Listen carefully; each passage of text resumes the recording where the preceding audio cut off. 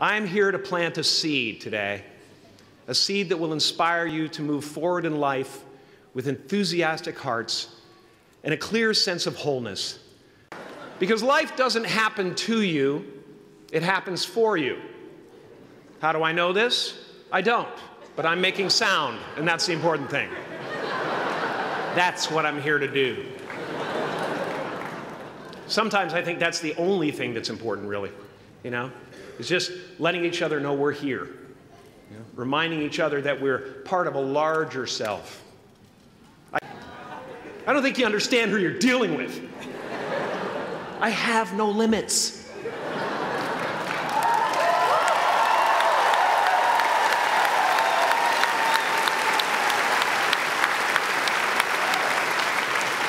I cannot be contained because I'm the container.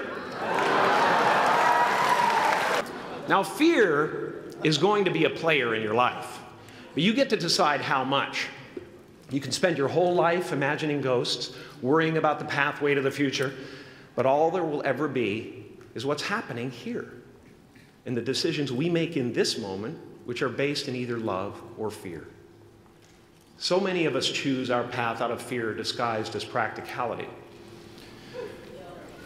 What we really want seems impossibly out of reach and ridiculous to expect, so we never dare to ask the universe for it. I'm saying I'm the proof that you can ask the universe for it. Please.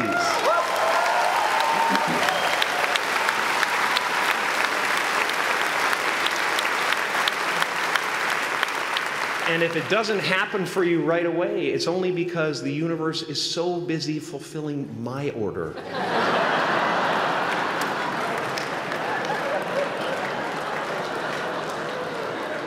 Party size!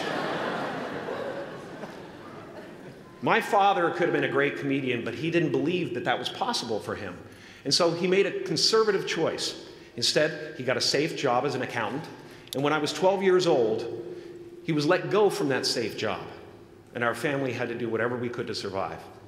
I learned many great lessons from my father, not the least of which was that you can fail at what you don't want, so you might as well take a chance on doing what you love.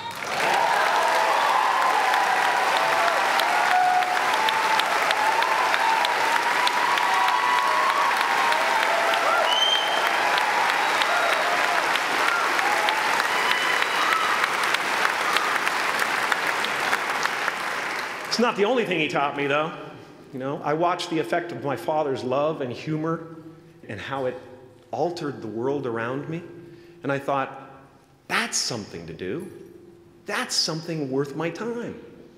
It wasn't long before I started acting up. You know, people would come over to the house and they'd be greeted by a 7-year-old throwing himself down a large flight of stairs. They would say, "What happened?"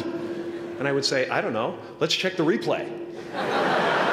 I'd go back to the top of the stairs and come back down in slow motion.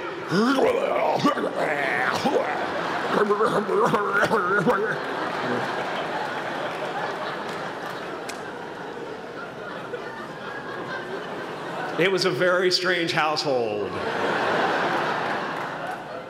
My father used to brag that I wasn't a ham, I was the whole pig. And he treated my talent as if it was his second chance. When I was about 28, after a decade as a professional comedian, I realized one night in LA that the purpose of my life had always been to free people from concern, just like my dad. And when I realized this, I dubbed my new devotion the Church of Freedom from Concern. The Church of FFC.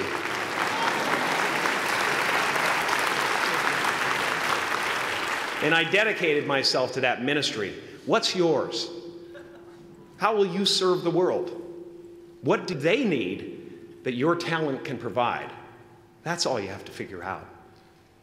As someone who's done what you're about to go and do, I can tell you from experience, the effect you have on others is the most valuable currency there is.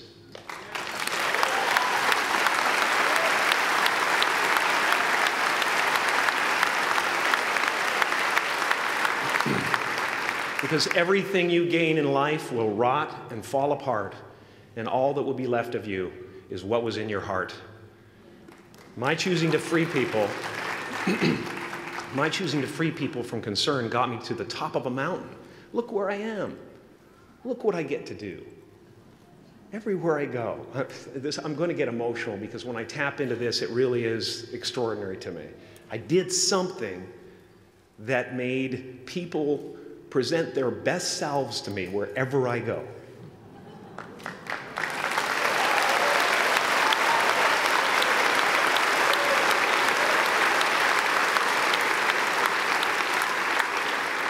I am at the top of the mountain, and I was, and the only one I hadn't freed was myself, and that's when my search for identity deepened. I wondered who I'd be without my fame. Who would I be if I said things that people didn't want to hear? Or if I defied their expectations of me? What if I showed up to the party without my Mardi Gras mask and refused to flash my breasts for a handful of beads? I'll give you a moment to wipe that image out of your mind. But you guys are so ahead of the game. You already know who you are. And that peace that we're after lies somewhere beyond personality, beyond the perception of others, beyond invention and disguise, even beyond effort itself. You can join the game, fight the wars, play with form all you want, but to find real peace, you have to let the armor go. Your need for acceptance can make you invisible in this world. Don't let anything stand in the way of the light that shines through this form. Risk being seen in all of your glory.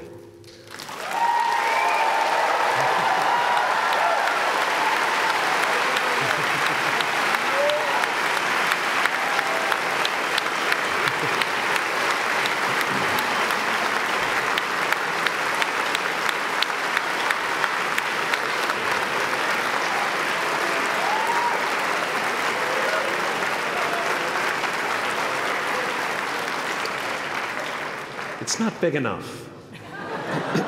This painting is big for a reason. It's called high visibility.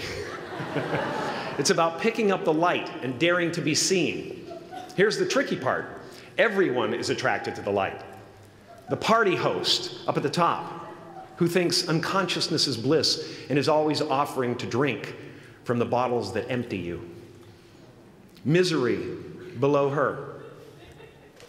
Despises the light, can't stand when you're doing well, wishes you nothing but the worst. The Queen of Diamonds, under him, needs a king to build her house of cards. And the hollow one down bottom there will cling to your leg and say, please don't leave me behind, for I have abandoned myself. Even those who are closest to you and most in love with you, the people you love most in the world, will find clarity confronting at times. This painting took me thousands of hours to complete.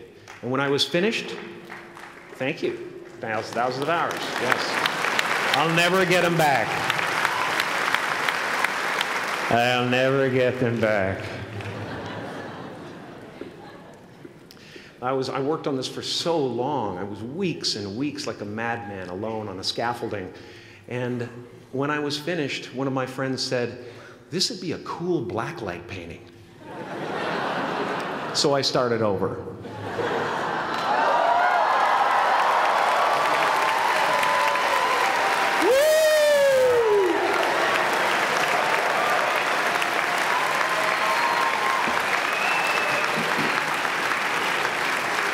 Welcome to Burning Man.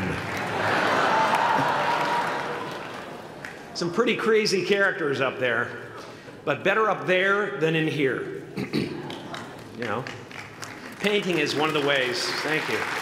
Painting is one of the ways I free myself from concern, a way to stop the world through total mental, spiritual, and physical involvement.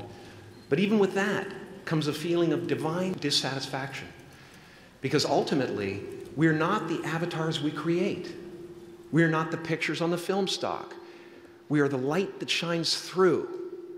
All else is just smoke and mirrors, distracting, but not truly compelling. I've often said that I wished people could realize all their dreams and wealth and fame, and so that they could see that it's not where you're going to find your sense of completion. Like many of you, I was concerned about going out into the world and doing something bigger than myself, until someone smarter than myself made me realize that there is nothing bigger than myself.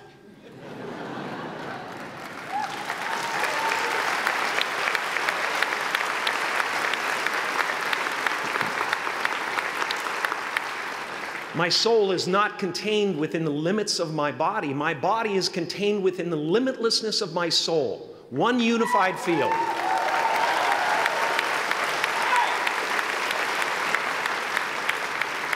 One unified field of nothing, dancing for no particular reason, except maybe to comfort and entertain itself.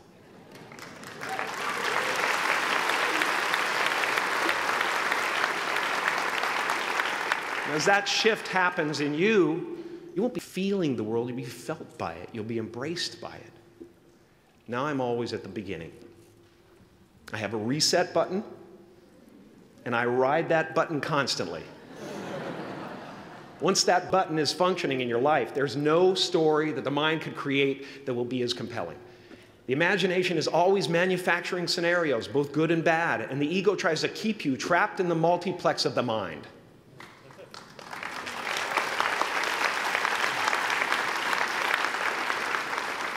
Our eyes are not viewers, they're also projectors that are running a second story over the picture that we see in front of us all the time. Fear is writing that script, and the working title is, I'll Never Be Enough.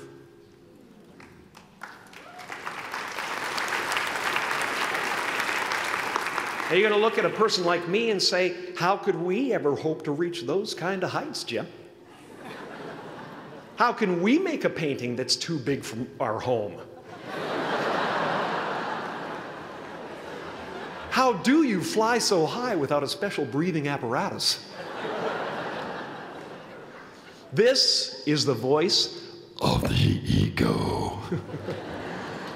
And if you listen to it, there will always be someone who's doing better than you. No matter what you gain, ego will not let you rest. It will tell you that you cannot stop until you've left an indelible mark on the earth, until you've achieved immortality. How tricky is this ego that it would tempt us with the promise of something we already possess?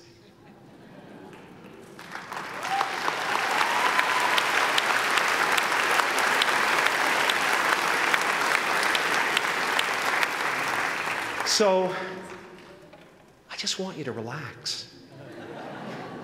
You know, that's my job. Relax and dream up a good life. I had a substitute teacher from Ireland in the 2nd grade that told my class during morning prayer that when she wants something, anything at all, she prays for it and promises something in return, and she always gets what she wants. Well, I'm sitting at the back of the classroom, you know, thinking, wow, my family can't afford a bike, you know. So I went home and I prayed for one. And I promised I would recite the rosary every night in exchange. Broke that promise. But 2 weeks later, I got home from school to find a brand new Mustang bike with a banana seat and Easy Rider handlebars. Yeah. From fool to cool. My family informed me that I had won the bike in a raffle that a friend of mine had entered my name in without my knowledge whatsoever. So that type of thing has been happening to me ever since. And as far as I can tell, it's just about letting the universe know what you want and working toward it while letting go of how it comes to pass.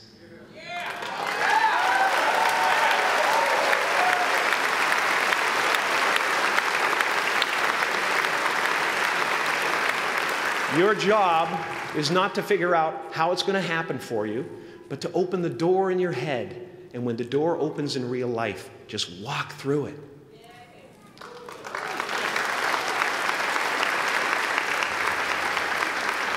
And don't worry if you miss your cue, because there's always doors opening. They keep opening. And when I say life doesn't happen to you, it happens for you, I really don't know if that's true. I'm just making a conscious choice to perceive challenges as something beneficial so that I can deal with them in the most productive way. You'll come up with your own style. That's part of the fun. Oh, and why not take a chance on faith as well?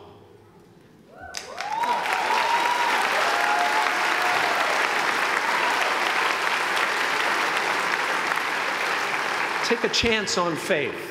Not religion, but faith. Not hope, but faith. I don't believe in hope. Hope is a beggar. Hope walks through the fire, and faith leaps over it.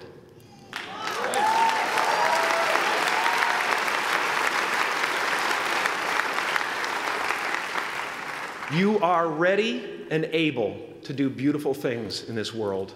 And after you walk through those doors today, you will only ever have two choices: love or fear. Choose love, and don't ever let fear turn you against your playful heart. Thank you so much.